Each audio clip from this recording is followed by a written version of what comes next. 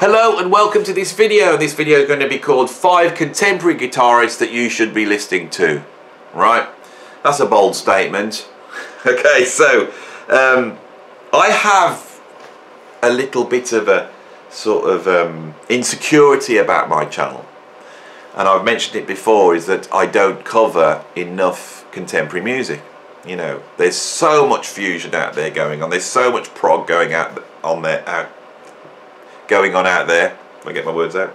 There's so much experimental music, you know, and you can go on Bandcamp and stick in, you know, jazz, funk, fusion, metal, and suddenly the whole world will open up for you. As a professional musician, my listening time, the time I get to sit down and actually listen to music, is quite small. When I do this channel, I am relying on my listening history that goes back 40 years. When I was younger, and I would literally go in my bedroom, and that night I would listen to like 12 albums, you know, before I went to bed. And so the albums I cover I know really, really well. One of the reasons I don't cover contemporary music so much, and there are a number of reasons, is that it's very difficult too, you know. And when I do go down that avenue, I find myself drawn to things which would be outside of jazz fusion or prog or rock or any of those things. So I thought, I'm always thinking actually of ways of bringing contemporary music in. Now the reason why I can't listen to loads and loads of contemporary music is because I'm making it, you know, I'm making music all the time. So I thought I'm going to talk about 5 guitarists, although I've pushed that boundary a little bit, but I want to talk about 5 guitarists that I work with that I think you should have a listen to. Now of course this is completely biased, these are all my friends, they're all fantastic musicians, but I've picked a list where I think, you know, followers of this channel will be blown away by some of the musicians I'm about to tell you about, and I think it will be very interesting for you to go and check those out.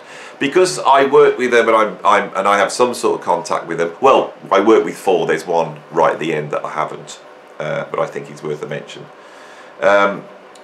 Obviously, if there's interest in this, I can go further and I can get into quite a lot of detail because I know these guys. So, 5 contemporary jazz, rock, fusion, prog, or whatever you want to call it, guitarists that I think you should go and check out. Right? I'm not saying they're the best in the world. I'm saying I think you should check them out because they're doing something uniquely brilliant. That's the way I'm going to describe it. So, the first guitarist on my list is the fantastic B.D. Lenz, and here's his album Manifesto. Okay, B.D. is an American guitarist. I think he's based out in or around New York. I'm not sure. Twice a year he comes over to the UK. And he tours and he gigs, and in coming over to the UK I've hooked up with him a number of times and worked with him a few times. It's been very, very enjoyable. I actually made an album with him with my band Cunderbuffer that was completely improvised on the spot, and BD just came in and was just incredible. And the last time he was over we did some gigs. He's coming over in April. I'm going to be doing another gig with him, so if anyone's really interested in what he's doing, and I'm sure you will be if you check the album out, we could do something in the future on this channel with BD. I would love to do that. Now the album I've picked to represent him is this one, Manifesto, right, which I think really does what it says on the tin. It is a manifesto of what BD Lenz does. So what does BD do? Well, BD is a very schooled jazz fusion guitarist. This is why he's first on the list. I think, you know, fans of this channel, this is the easiest one to go for. It's straight down the line fusion. His influences would be, and it's quite apparent listening to it, his influences are Pat Metheny, John Scofield, Mike Stern, especially Mike Stern. But BD has got another element that I absolutely love, you know, and it really is apparent on this album. He's got that rock thing going on, you know. So many fusion guys are playing fusion because it's commercial, you know, because it's more accessible, right? With BD, I feel that this is a rock guy through and through, right? But with immense amount of jazz chops, okay? compositionally, I find him really interesting. Some of the stuff is very listenable. Right, now we've discussed this on this channel many a time. You know, I've discussed the Fusac, the dreaded Fusac, you know, which is sort of the jazz funk fusion. Some of it I do like. I really do like Sanborn. I think Sanborn's brilliant at it. I love Marcus Miller. I think he's brilliant at it. But so often the albums in that style are, we've criticised here for being a bit dull. BD understands that style, but it's just one of the elements in there. And that's really, I think, coming from people like Sanborn and Marcus Miller and Mike Stern and Pat Metheny. That's in there, but he subverts it all the time. There's some incredible things he does on this, where you sort of get those sort of really colourful chords that you get in jazz, you know, jazz fusion funk, you know, with the hits, you know, and then suddenly he about face and you've got this weird proggy harmonic minor jam. And also the thing I love about BD, especially on this album, is on the tracks, right, he really solos. This is my problem with Fusac, right? If they played the tunes, a lot of the times they're funky tunes, I like them, but they don't solo, they don't get off the ground. On here, there is a ton of space, you know, there's like about 2 or 3 drum solos on here, but BD really flies. And so often he'll come at it from a more jazz angle. It's not total jazz, but a more Pat Metheny clean tone angle, and you'll hear him do a solo, and then he amps the distortion in, and suddenly he's flying in with this much dirtier sound. I think this is an excellent modern fusion album. You know, I don't think BD is trying to push towards the avant-garde. I think he really understands all the modern influences and approaches that exist across the whole field of jazz, and he very cleverly, compositionally, puts all those things together. So it's always surprising. I've had this on in the car this week, and it's just going round and round because it's a fantastic album, and you find more and more depth. So BD Lens, go and check this guy out, and you know, start with that album Manifesto. Right. The next guy is on the prog side, right? He's an absolutely fantastic guitarist. And the guitarist, let's just jump straight in. The guitarist is a guy called Luke Machin. Right, he's played with Francis Dunnery, he's played with the Tangents, I think he's about to go out with Carnatica.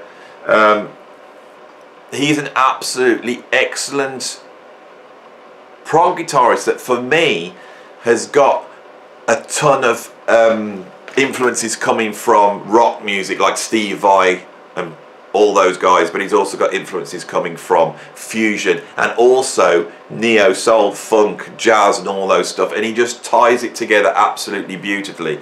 Now this might be blowing my own trumpet, but the album where he just plays absolutely incredibly on is this album, Kiyama. Now this is a band that I formed. I'll show you.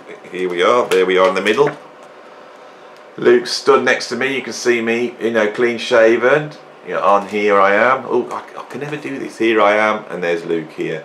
And I just think Luke absolutely flies on this album, and he does everything in a prog context that you would want a guitarist to do. There's moments where he is playing with such virtuosity and fluidity. It's absolutely mind-boggling. But there's also moments where he really plays space. You know, he's absolutely fantastic guitarist.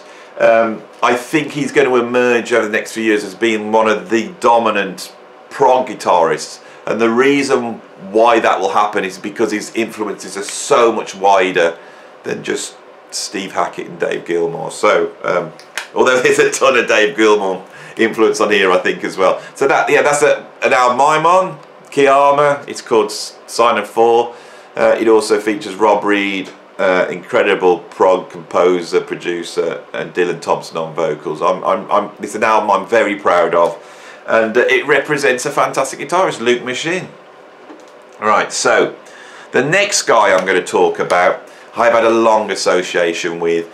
I've played on many albums with this guy. I think he's one of the most advanced, courageous composers and guitarists working in the world today. I've picked 2 albums by him, not one, because you should go and check out both of these, which I'm not on. I thought, you know, I've picked one album that I'm on, and there's another album I'm on that I'm going to show you in a minute. But I picked 2 albums that I'm not on. And the guitarist is, of course, I've mentioned him before, the incredible Jan Zek, right? So Fi is uncategorizable, I think, okay? He's coming out of metal.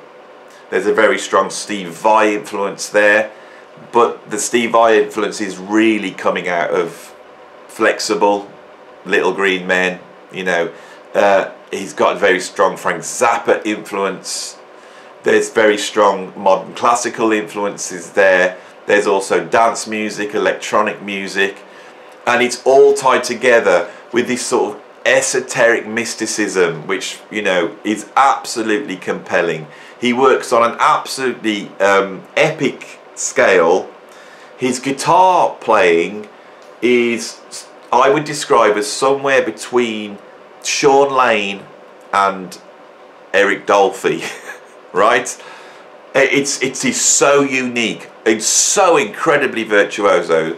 His compositions are so incredibly difficult to play, but never in a showboaty prog metal way.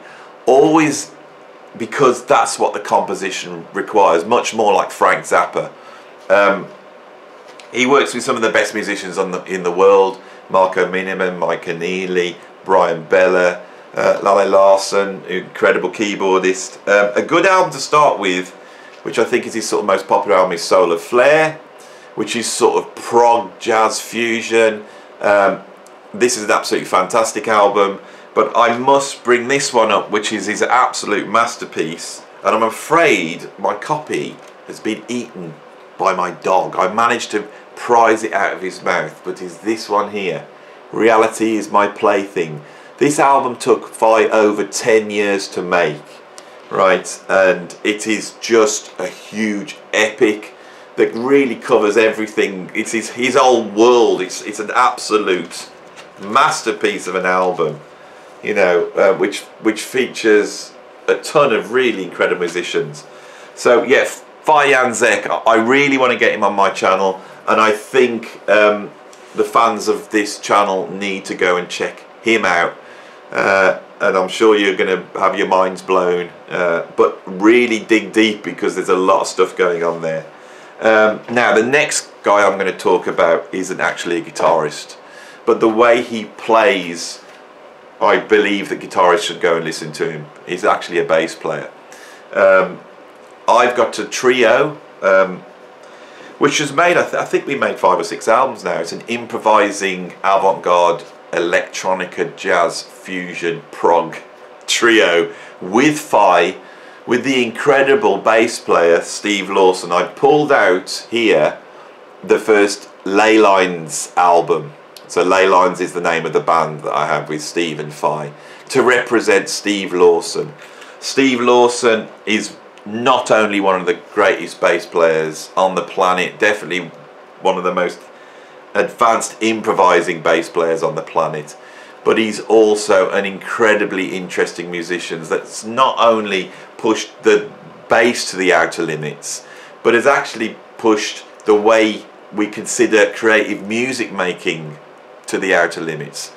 He's been a huge influence on me, not just playing wise, and he's really got me to rethink improvisation and the role of improvisation in creating music, but he's also really made me rethink how a creative musician can operate in the modern world. Steve's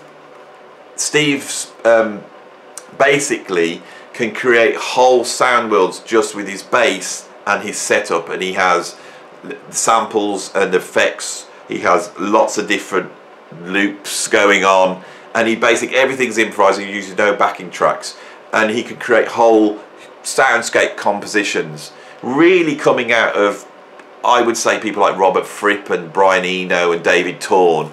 But he's taken that aspect really much further out than they ever have, I think. And also solo bass players like Michael Manring, he's taken that as well and put this into a way of playing which is virtuoso without showing off. It really puts the music first. That's undeniably the thing I've learnt from Steve, is to value the creative aesthetic part of music more than getting bogged down into the technical. Seems like a really obvious thing to say. Why have I included him on this video? Because just before I made this video, I was watching a video of him performing at the London Bass Show, and he comes in and it occupies the world of guitar as much as it occupies the world of bass. It also occupies the world of electronica and sampling and looping. You know, it's as though he's taken the boundaries of the instrument and taken it apart. Now, the way Steve works, he makes a lot of albums. Like literally, he's made hundreds of albums. So if you really want to understand what Steve does, you need to pop over to his Bandcamp, I think, and have a look there. You'll find quite a few albums. I'm on there. You know, one of my favourite albums is a duo album that I made with Steve, where we really captured an aspect of my playing which hasn't really been captured on any other album, where I'm going much more deeper into jazz playing and avant-garde playing. And the reason is because of his working methods. I would really like, again, to return to Steve on my channel at some point, and it may be that Leylines needs to, you know, pop up here at some point and do something. You know, we haven't done anything for a long time, but that's Steve Lawson. So that's my fourth one. So who's the last one on the list? Well, it's the one guy I've not played with. I have had a few conversations with him on Facebook. The reason being because when I saw him, he absolutely blew my mind, and I found him on Facebook. I made friends with him, and I've chatted with him many a time. And I really think, you know, if I want to point at a guitarist working in the world today at the moment, who's really pushing the envelope, not just technically but aesthetically, it would be the guitarist Roy Marchbank. Right, I haven't got anything to hold up here, but go and Google him, find him and check him out. Now when you find him, what will blow you away to start off with is the sheer speed he's playing the guitar at. Right, this is where I actually came across him, because there was a discussion on the internet where a number of people were saying that it wasn't real, that he wasn't actually playing at that speed, that this was a guitarist that had been sped up, that it wasn't humanly possible to play at that speed. And this relates to my other video that's coming out about Jaco Pastorius. Using my ears as a musician and listening to the quality of what he was doing, I knew it was for real. But these also told me something else, that once you got back past the speed, he was also doing other things that were absolutely incredible. The speed, I think, is a byproduct of him really rethinking the way we actually pick the guitar. He's actually got a special pick he uses, which almost looks like a pebble. He's really rethought the way you pick the guitar, the sound the guitar makes, and he has a really strong interest and influence of sort of Eastern European folk music. All right, and I think that sort of gypsy music, the sort of Bulgarian wedding bands like Iva Papasov, which is someone I need to cover on this channel, I think, all that sort of stuff has actually motivated him to try and play the guitar in the way he does. I've spoken to him a number of times, and the depth of his approach is quite astonishing. So I really wanted to give him, you know, a little bit of a profile on this video, and so, you know, go and check him out. I'll say no more. I'm sure there's going to be quite a few comments of people looking at him in disbelief, but that's not the thing. That's not why I mentioned him. Go and check out his music. Go and check out what he's doing, right, and put these on, right, and have a really good listen. That's so important. So that's it. So I'm just going to recap again, and I'll put them all in the this bit below. So the first guitarist I spoke was the American jazz fusion guitarist B.D. Lenz, and then I spoke about the British prog guitarist Luke Machine. Then I talked about the insane world of Fayan Zek. We talked about Steve Lawson, improvising bass player extraordinaire, and the last was the Scottish virtuoso Roy Marchbank. So I hope you go and check all these people out. Let's have a conversation about it in the comments below. And if you want more stuff like this, then I can do it, you know, because, you know, there is a world of musicians out there that I know I'm connected with, and I'd love to give them some profile, because this is what makes the world go round, especially the musical world. I'm done. See you soon. Thank you very much.